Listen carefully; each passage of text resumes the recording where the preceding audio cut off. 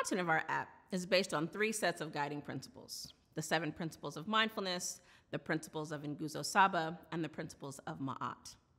Acceptance is one of the 7 principles of mindfulness, and it offers that we see things as they are right now. Acceptance means seeing things as they actually are in the present.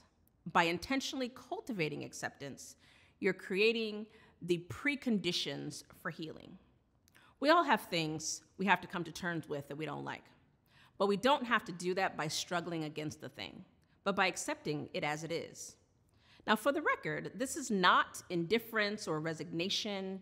It does not mean that we stay in bad situations or keep up bad habits. It does not mean that we abandon principles or just tolerate injustice. But it does mean that we're leaning into a recognition of how things are so that we can move towards any change we seek. Jon Kabat-Zinn's definition of healing is actually coming to terms with things as they are. In acceptance, there's healing. In acceptance, we can see things and work on shifting, growing, and changing them. And self-acceptance breeds self-compassion, and in that, we can change. But we have to accept ourselves as we are before change can begin. We try not to impose our ideas about what we should be feeling or thinking or seeing in our experience. Instead, we just remind ourselves to be receptive and open to whatever we're feeling, thinking, seeing, and to accept because it is right now. Self-acceptance is a for real challenge in a society that has very specific and narrow ideas of what beauty is.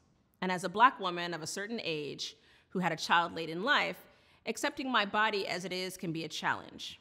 Now, I remember when I was pregnant and I was the most accepting and proud I have ever been of how my body was working and growing and then nourishing a baby.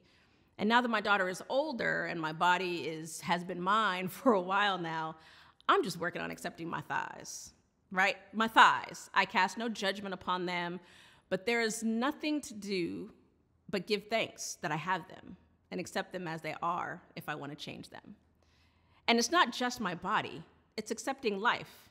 In the acceptance, there's healing, and in healing, there's change. Mindfulness is about acceptance. Where in your life can you be more accepting of how things are?